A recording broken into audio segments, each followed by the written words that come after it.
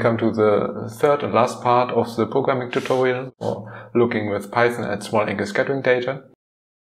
In the first part, we had a quick introduction to Jupyter notebooks and a quick introduction to Python. Yesterday, the second part, we loaded and plotted some small angle scattering data. And today we will implement a small angle scattering model and fit this model to the data. That's what we do today, and in principle it's similar to what Tim showed earlier with SAS view. So in this example of some Python code using the SAS view models, for fitting some data. In this case, with SAS view you have the advantage that you can use a larger library of small angle scattering models to fit to data, and it's a really good shortcut. But in my example, this is a bit more low level. So here we will today implement our own sphere model from scratch and fit that to data with some polydispersity. And this is quite, a ride for 1 hour, but perhaps, I would like to do this in a whole to, show this at least once and how this could be done. You can use this as example and do modifications. I'm using the sample data from yesterday and the data we also analyze with the other programs today, this silver nanoparticles. So here we are again at the Google Colab platform, and on the left side I can see at the file repository. I downloaded the file already and for testing and delete it again. And now if I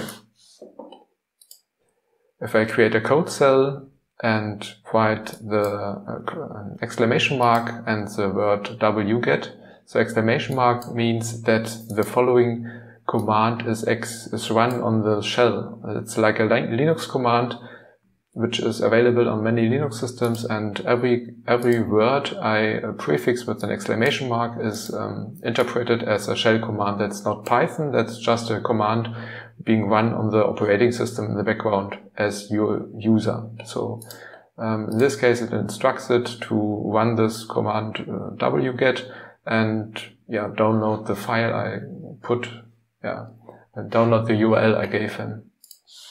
So I will do this again. I showed this also yesterday. Quickly I can here remove the output, it's a bit lot, and then I can see in the file view that I got the data file of the silver particles. Oh, there's a question in the chat. Yes, in principle, yes. So here we are on the cloud platform of in Google Colab. So this also works on Windows the same way in the cloud. But you can do this in the command. The command wget is probably not available on Windows. That's true. On Windows, it depends. It depends on how you installed JupyterLab. So if you installed it with Anaconda, it could be, I'm not sure, that there are some Unix tools included. But in the Windows case, when you have it on your own local box, you don't have this problem because you can easily put your data file somewhere in a directory and start the Jupyter notebook there, or use it from that directory. Curl would also work, but then you would need to provide another parameter, I think -O, capital O or something like that. No, here's it. Oh, no. That's not the Python command. This way. Here you get an extensive list of options, and I think with curl you would need the -O. So it tells the program to write the data in to a file which has the same name than on the server side. So that's what you want to do here. Because with curl, without any arguments, it will just show you the contents of the file and not create a new file. Now that we got the data, we can, I will hide this here behind a comment so that it doesn't load again, and then we will, in the same way as yesterday, load pandas and create a variable for the file name That's AGN008.dat, and I can load it into a data frame with the pandas function read CSV, providing the fn data variable I used. I put that in a variable for being able to use this later, for example, for I'm not done yet. I put that in a variable to be able to use it as a plot label, so I can have the word without typing it again in the plot. I will show this soon, and here I define the separator to use only white space, or all kinds of white space. And I define the names of the columns in that data. So here it's lower Q, capital I for intensity, and the uncertainty of I, and that should be fine. And then I put it as last statement to get a nice rendered view of the table. I load it here just from file.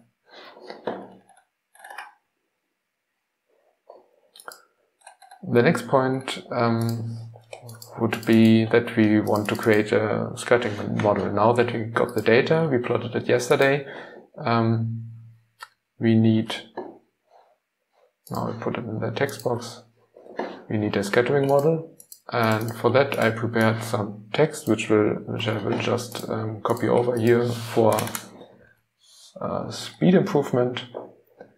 First of all, we need a scattering vector. Typically, when you implement an own model, you need some kind of values where you calculate the model at. And that's why you need to generate a scattering model. I won't do this here because we loaded it already from the file. In the file, there's a Q column available, which we just loaded, and we will use that. And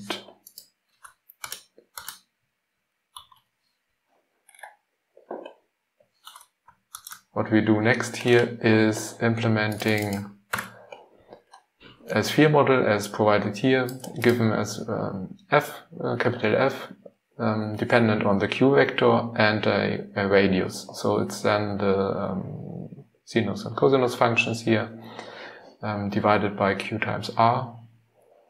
And this is what we can really nicely define in a function, or write a function for. So I create a function with def and call it sphere, if I type correctly. This gets Q, as I said, the Q vector values where it should be evaluated at, and a radius parameter. Additionally, what we need is the scaling n. We saw this in SASFit earlier, and eta is the contrast. So in the simplest case, or in the relative measurement case, eta and n is basically the same from the math point of view, but from the physical point of view, it's of course quite something different. And for reuse, I define an internal variable in that function, which is called QR, by multiplying Q with the radius I provided. And then I return the actual model calculation. So in the core we have sinus. Sinus is not available by default. That's why I import the numpy module for that. And I call numpy sinus from QR and subtract the product of QR with numpy cosinus of QR.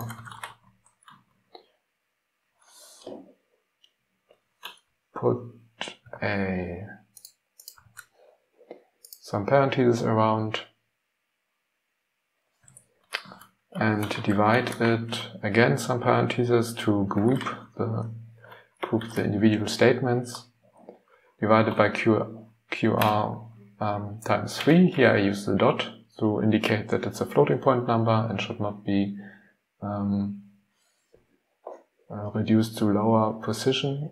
And what's missing here is the scaling. So I have n times 3 times eta. Nice to have is always in the code editor that it highlights the matching parentheses or square brackets. I see here that the group of the sinus cosinus terms is correctly grouped by the parentheses. Then n, 3 and eta is grouped here. What I don't want is n inside this parentheses because I need to square this. I need to calculate the squared amplitude. The next thing is to test this model. If it calculates something, at least something comes out here. And for that I provide again the data frame .q for the q vector and, for example, for the radius 25. Then I get a new column with the intensity values of this model.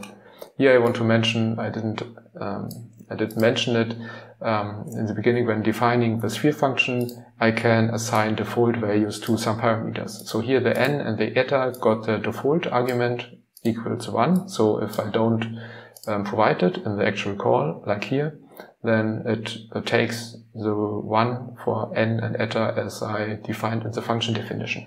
So it's kind of a shorthand to not being forced to always provide numbers which are the same basically or don't matter at the time. So next thing would be plotting the sphere or this model. So I take another code cell and again import matplotlib, the pyplot for matplotlib, as we did in the previous session. And here I do plot the data frame q against, in principle, we could store here the form factor in a variable, let it calculate and use that variable here for plotting. And label it with model. So we should see something already. That's not quite what I expected here, but interesting. It could be that somehow I mixed up the parentheses. Let me check again. Let us print out the actual value. It's much too small. This is strange. What did we load here is q vector. It's 0.03 until 14. So now I can also already include a debugging session. So finding out what the problem might be.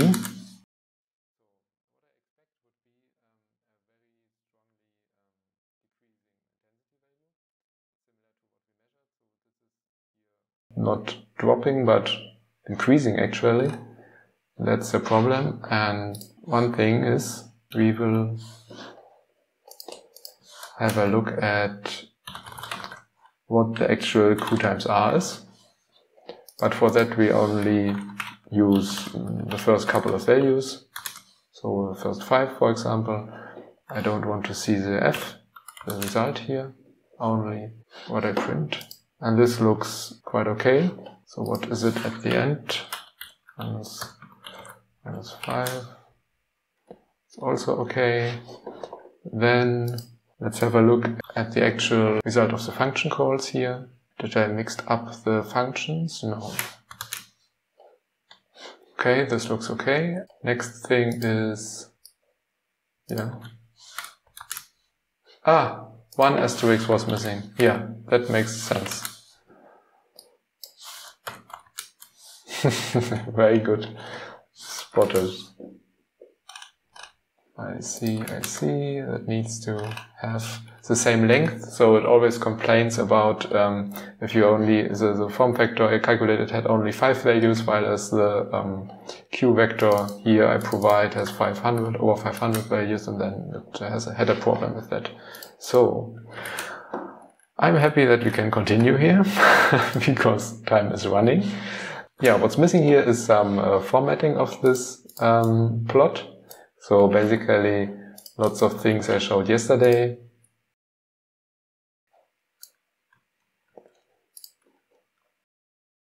Yeah, we set a label of the axis, a title for the plot.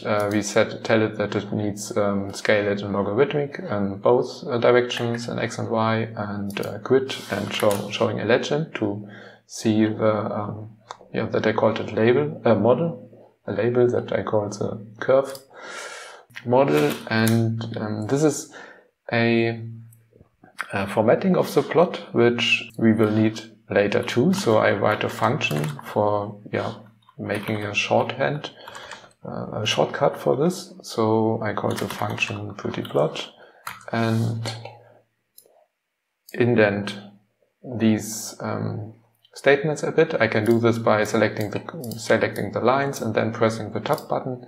This moves the selected lines and some amount of spaces to the right, which tells it that those are now part of this prettyplot function. I don't call this function yet, so it resets to the formatting we had before. I need to call this after every plot, but only the call, not the definition. So in this case, I get this nicely formatted again. We can see this effect. I will use this function later on. For example, now we can switch over to plotting the model along with the data. Or we can just add this here. So I can copy this line, and instead of using the plot function from pandas, from the data frame, I use here the matplotlib function because I want both of them in the same plot. Here I change the label to the file name I prepared, and now I get a label of the file name and the model. One thing is missing. It's not only a simple plot, but one with arrow bars. And for this I can then provide the information where to get the arrow bar from. I use this intensity values loaded from file. They have now the same color, that's why we don't see them. And then I can add, for example, the arrows in a gray color. Oh, interesting. I can keep it. Perhaps we set the colors explicitly, so we can tell it that the model should be red and that the color of the data should be, let's make it blue or something. That perhaps hurts a bit the eyes, but okay. And the arrow bars are now gray, so that we can keep them apart from the actual data points. Next step would be now fitting those two curves. So what we want to achieve is we want to get the model curve match the data curve, and for that, in the notebook environment, there's a useful package called lmfit for this Levenberg-Marquardt fitting. It's often used routine for this classical curve fitting. This routine or this kind of algorithm is also used in SASFit and also in SASView. To use this, I first need to set up some parameters. I create a variable and initialize this with the parameters object, and then I create some parameters. I add some parameters to it. So the first one would be for the scaling parameter. It gets also a default value, which I set here, it's 1. And now the important part is I can define the limits, the boundaries of this variable, a min and a max value. So it should not go below 0, and the max value, I'd set it to a very high number.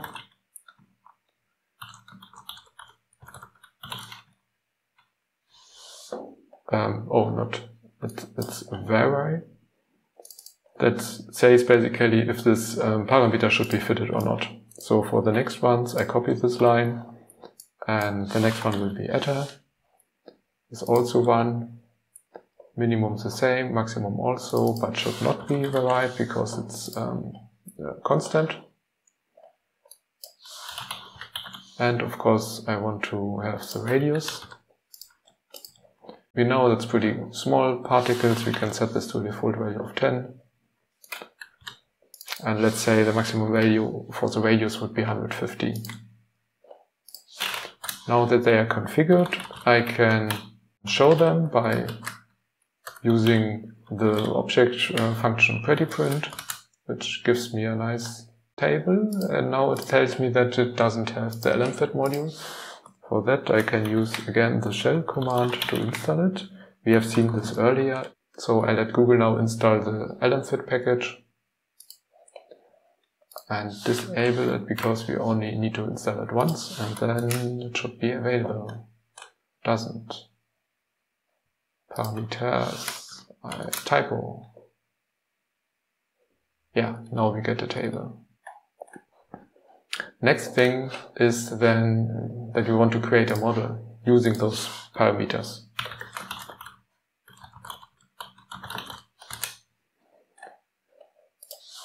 In the same way, from lmfit we import the model class, and of course we need to create an instance of it. I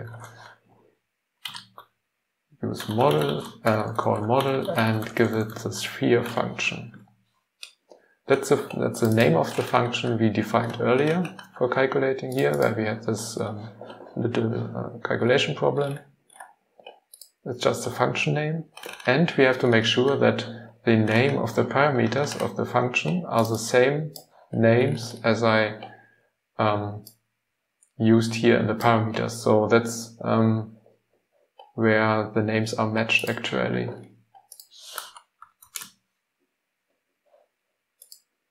Model needs to be in uppercase. Okay, that worked.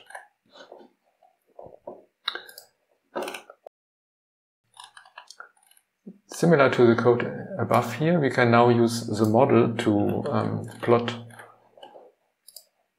the model we just created. It is similar to what we used before. So let's plot just the error bar. The error bar, the loaded data from file. And here we can just use the prettyplot function to format the plot nicely. And additionally, I want to have the model, but not the preprocessed values we used earlier, but we can use now the model eval function, which evaluates the model at the given parameter values, which we created before. And here, for evaluating the model, we have to give it also a Q value for the function I provided. And that should be it. Yeah, works the same way. So here, I did this for testing if this model works, and if this model, what this model actually calculates. So when fitting this model, it's basically a way for testing if the values the model spits out are kind of useful or make sense. So that's why using directly this model for plotting and comparing with the data. So the call for fitting works similar. I create a fit variable, fit result, and use the model I defined before, calling the fit routine, and provide it with the intensity data, the parameters, and the Q vector, because the Q is the parameter of the model of the sphere function. That's why I have to provide it here this way. And additionally, I want to provide some weights. In this case, it's the uncertainty, which goes here in data frame does not allow me to type this. So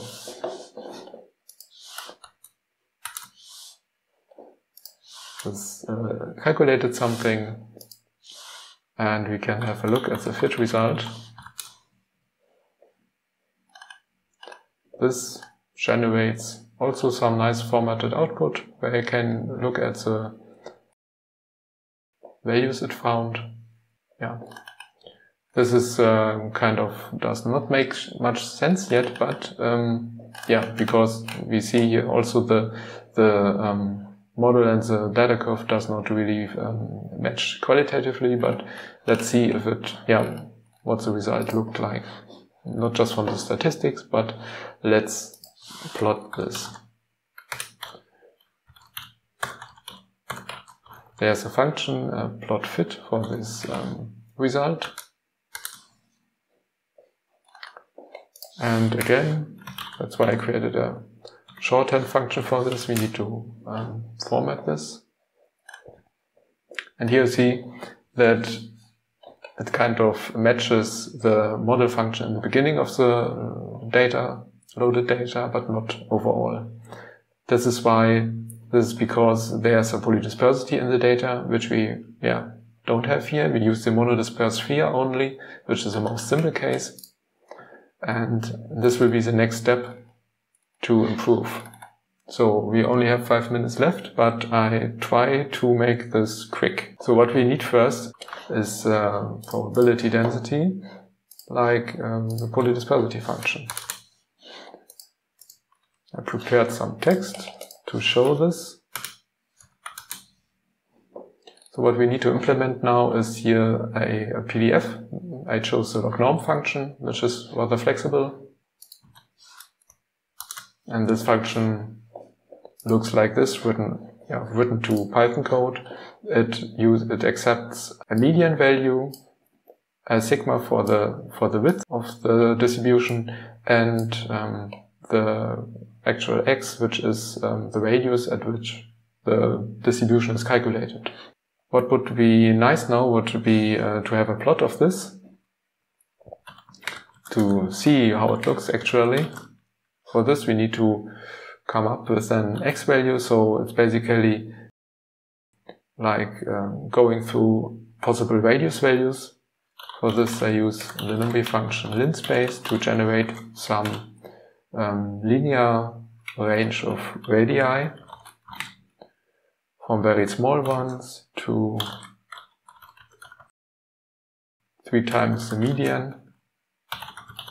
The median I calculate the function at, and how many radii I want to have must be given. So the median I chose, I want to configure, I want to set the width of the thing and the density, so the number of points. For the median I choose 10 nanometers, the sigma is 0.1, and using 200 values. If I let this calculate, it gives me an array with those values. To get the distribution, I create a new variable calling dist. I call the lognorm function with this generated linear space and the parameters. So the sigma and the median value. Looking at that should give an equally large array, but now with the result of this distribution function. And this can be plotted, of course.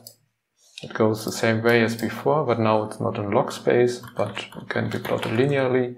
So I use the x values of the distribution, and this should give me the distribution. I can also provide it with the label. And another thing we need here, another helper, is that we want to calculate the integral of the curve. That's needed later for normalization. For shorthand, I create a function integrate, which gets x and y values. In this way, I can easily change the actual algorithm used for integration.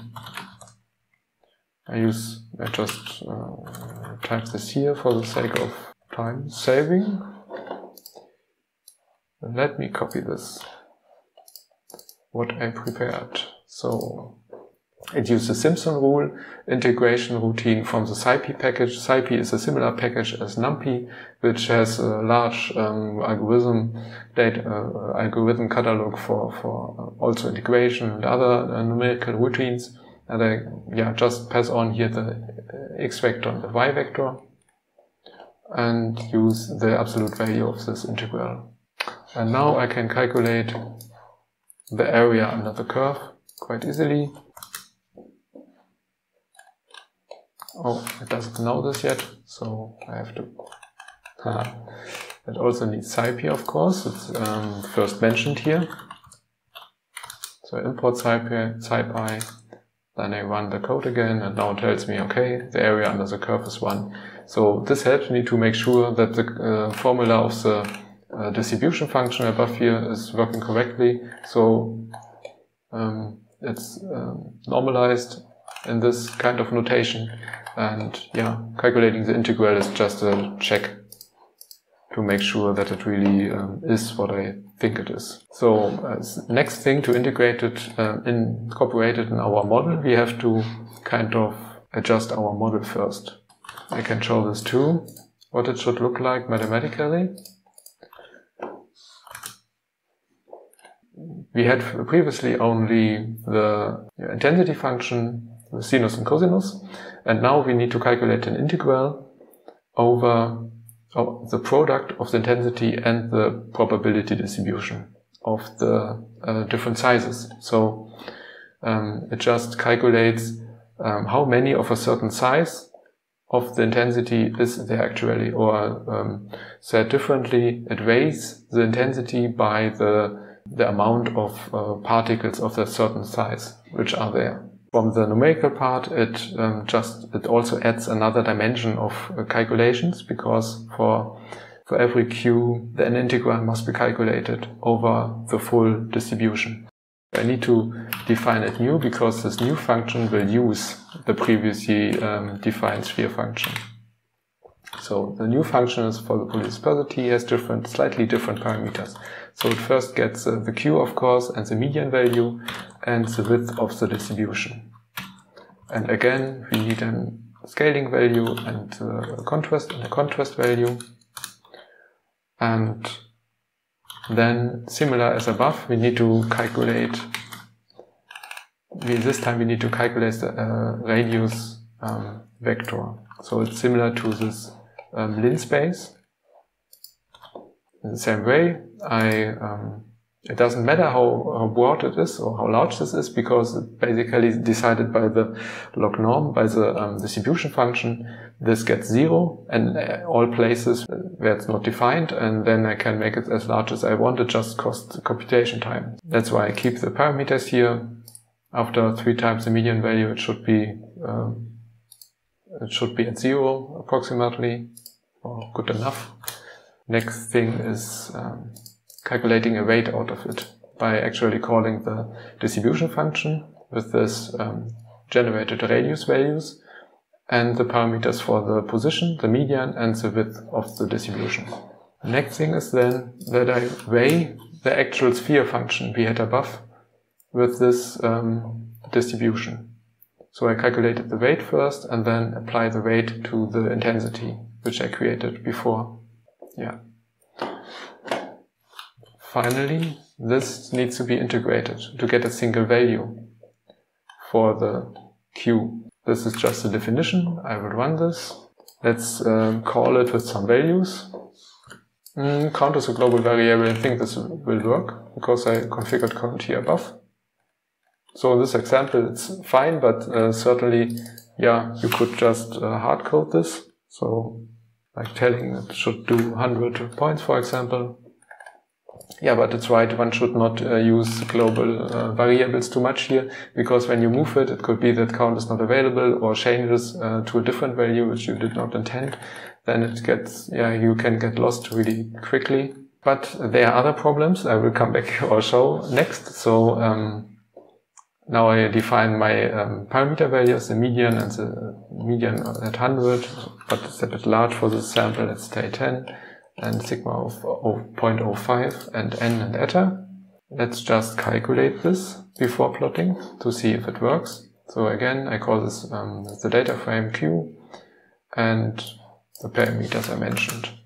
When I run this, I get an error from the numerical part that it cannot broadcast shapes together. If you get this error, it often means that you want to do an operation with some different sized arrays. So for example, typically if you multiply arrays, it's just a multiplication of the elements, and this only works if the arrays have the same length. This could be an issue. And in this case, what I did is using the original sphere function,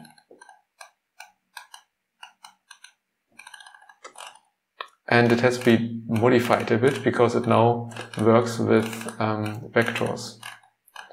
And let me show, for example, this case here. In this case, originally radius was a single value. If I get a vector q, which I loaded from file, and multiply it by a value for the radius, it's just that the radius value, for example 10, is multiplied to the q values. So it's a n-to-1 relation, and it works just fine. But now the radius is a vector. So what does it do? The vector has also a different length than the q value. What I want it to do is that it multiplies every radius value I provided it with the full q vector, so that I get as many modified q vectors as there are radius values. So it's kind of a matrix which is built here. And there's a special command for this multiplication. It's called vector multiplication. That's what we need here. It uses the numpy function outer. So the result is then a matrix, a rectangular matrix as product of the q and the radius vectors. But then I have to do another trick, because you might run into problems when you calculate this now with a single value. So the goal is here that this function works with only single values provided for the radius and also vectors provided for the radius.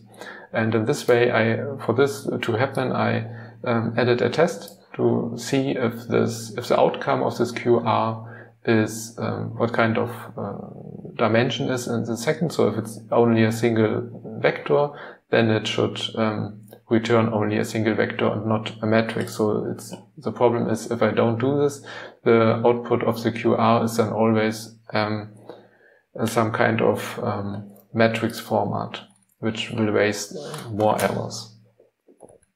So this is only needed if you wanted to have flexibility to call this function with single values for the radius and also vectors, so for it to work. And also shows, as an example, how to solve these issues. And then I get just fine the intensity of the sphere with the size distribution. And this we want to plot also, or perhaps we just create a model out of it and plot it then. Let me add the model here.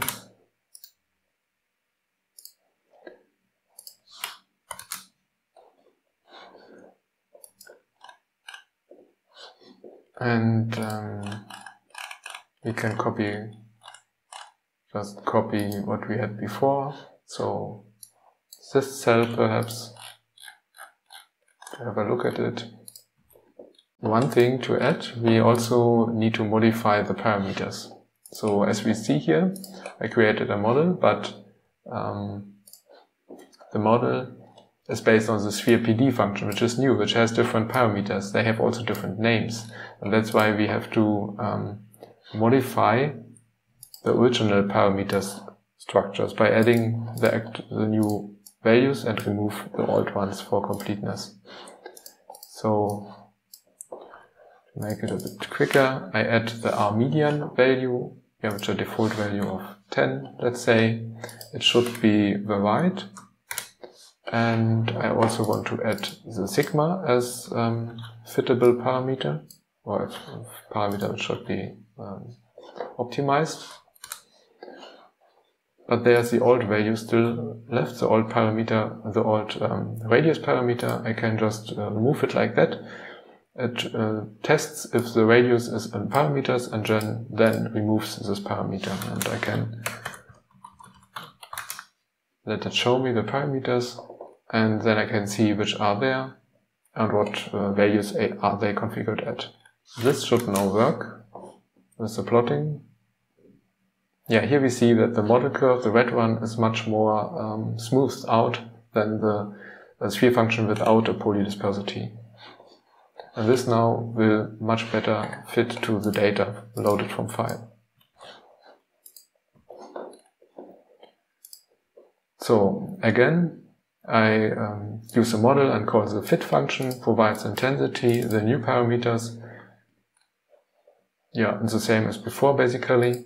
And let it give me the fit report. I remove this because it's more ASCII style, the print, and only the fit result is better formatted. Now we see here a value which makes much more sense. The median of around 4. Sounds good.